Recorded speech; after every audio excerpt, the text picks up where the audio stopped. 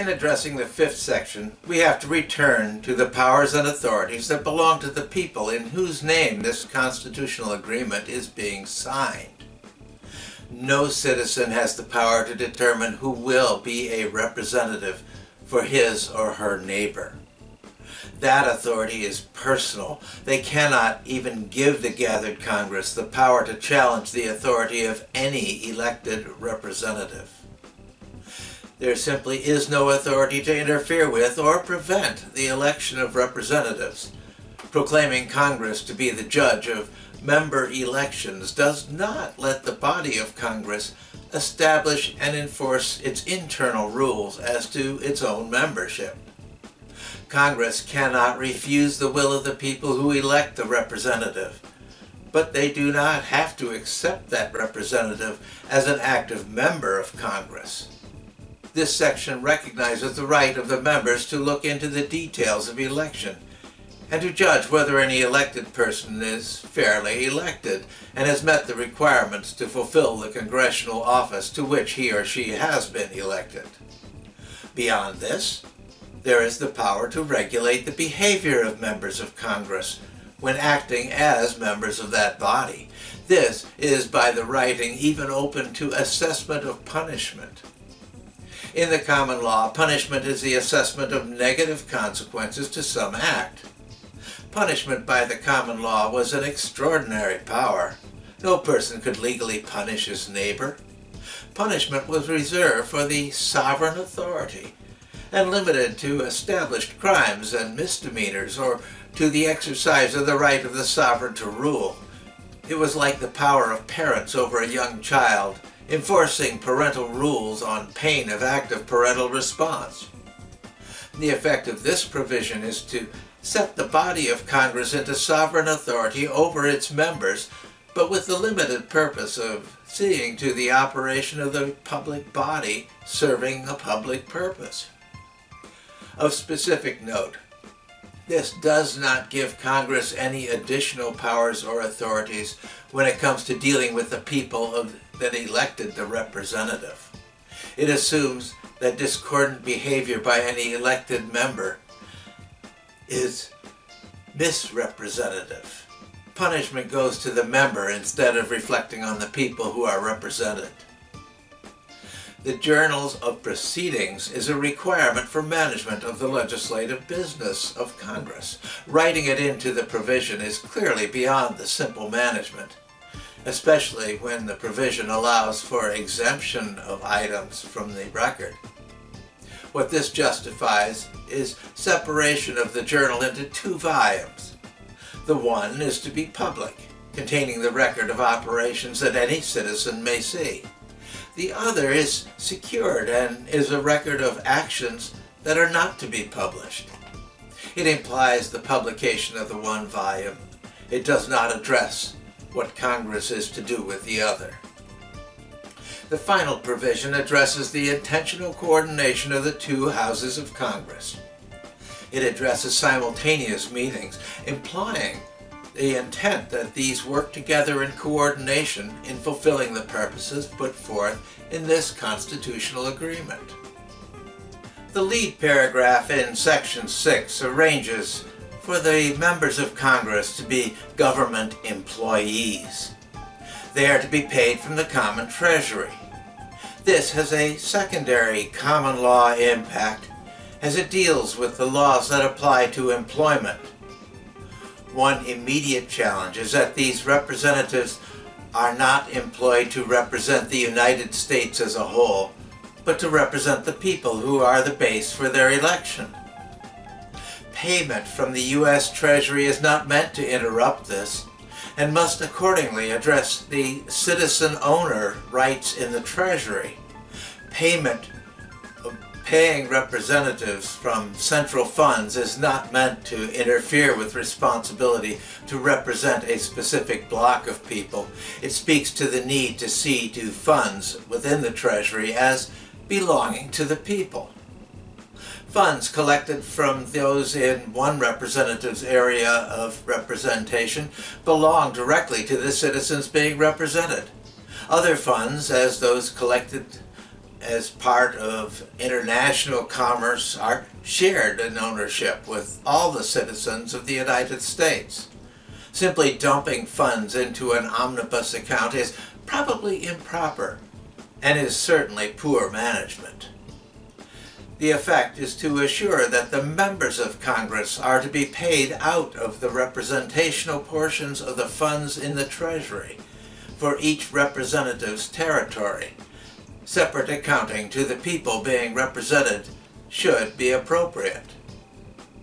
The obvious intent of a congressman's immunity from common arrest is to assure that the representative is unfettered in his ability to represent and to act without fear of personal reprisals when engaged in the people's business. There is, after all, provision in the previous section for self-regulation of Congress as a body. This provides ability to contain disruptive or improper behavior by such rules and actions as Congress may choose to put into effect. That intent has proven to be unrealized due to the large amount of legislative business being completed by the body of hundreds of people. They do not have the time or opportunity to self-regulate through their internal corporate actions. As a matter of general practice, they simply allow members to commit slander in hopes that the public will not support their representative in engaging in such punishable criminal acts. Even where the slander is intended to damage someone's ability to pursue their chosen profession, it has gone unpunished. Most recently, it has been even used to slander political benefit, intentionally interfering with the presentation of candidates for congressional or other elected offices. The provisions have been openly and widely abused without restraint, but any correction is a matter for Congress, and accordingly not for lesser government bodies authorized to interfere. Where we the people have authority to interfere, we currently lack any good recognized process for action, even if we can come together to address matters of concern. The second paragraph also addresses avoidance of representative bias, putting a specific ban on actions and relationships that would divide their interests and loyalties by secondary employment. They are, for the time that they are in office, to be focused on the people's business. This provision does not require direct member action. Again, the first focus in the Article 7 is on finance, on the importance of handling the people's public money. It also is indicative of the people's intent that the bills that raise revenue must start in the House of Representatives, which is the most representative body. The government's gathering of funds is the people's business. This further emphasizes that the funds in the Treasury are also the people's funds. The public is seen as having a direct and personal and abiding interest in the public money residing in the U.S. Treasury. The following paragraphs specify the general process that is to be used in passing laws. It is significant that it includes the President as a check on the authority of Congress, even as it does allow for supermajority in both houses to see to the people's will if the President is not disposed to support congressional actions. 8 enumerates certain powers that will belong to Congress.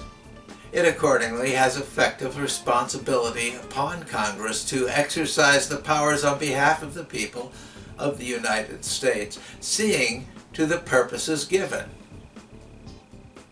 It is noteworthy that a large percentage of these go to financial operations of the government. This is a major matter of interest in the people's delegation of powers to the government, formed under this constituting a document. There are special provisions addressing the militia, people of the nation as volunteers for military direction. There is a specific authority to call these bodies into national purposes. This is not an executive power, as it is a volunteer force peopled by sovereign citizens. The states also have a potential for militia efforts. There is authorization to create federal enclaves, where federal law will be the sole legislative authority. It is significant that, except for the seat of government, all such lands must be approved by the states, the territorial representative bodies, before the enclave can be legally established.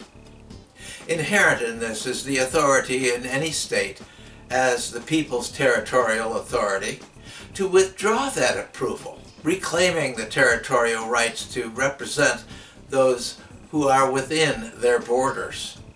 Territorial authority other than the seat of government rests first in the states and then in the constitutional government arranged in this agreement. The ending of this list with a catch-all provision indicates that this list was to be inclusive, not exclusive. There may be other powers that will belong to Congress, even though not included in this list. Where Section 8 addresses things that Congress was to do, Section 9 addresses things that Congress is specifically not to do. It has many historical interferences with citizen activities that are to be recognized as citizen rights and privileges. It includes some privileges recognized in the state governments. It specifically directs that Congress not favor any one state over any others as matters of commerce. It also strengthens the ability of the people to manage their government by assuring published accounts of receipts and expenditures. This is proven to be limited in effect, as secrecy is also specifically permitted. Implementation has involved noting the expenditures and receipts, but not requiring specific statements of the particulars that otherwise are secured transactions. There is good reason to believe that this has allowed and supported some public abuse. Section 10, recognizing those traditional trappings of sovereign government that are reserved to the Congress. The writing of this provision is somewhat awkward, as it is written in the negative, addressing powers and authorities being forbidden to the states.